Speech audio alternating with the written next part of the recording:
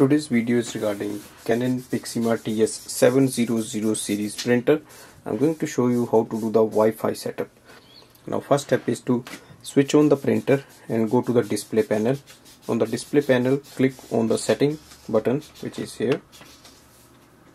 You will see it says Wi-Fi setup, so click OK. Go to manual connect, click OK. It will search for the available wireless networks here. Select your Wi-Fi network and click OK. Press OK again.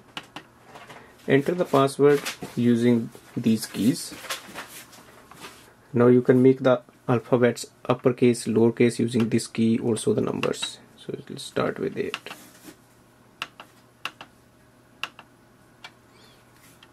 Now select the password, connect it, press and hold the OK button. Select yes.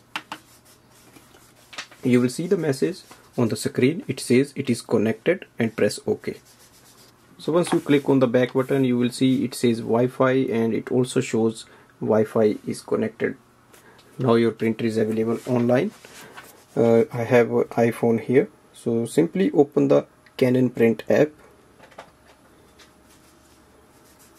Once you open the Canon Print app, it will ask you for available printers. So click on the yes button.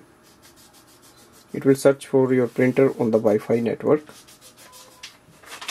and wait for the printer to appear here. Here we can see it says Canon TS700 series. Click on that and your printer is connected. From here you can start the wireless printing.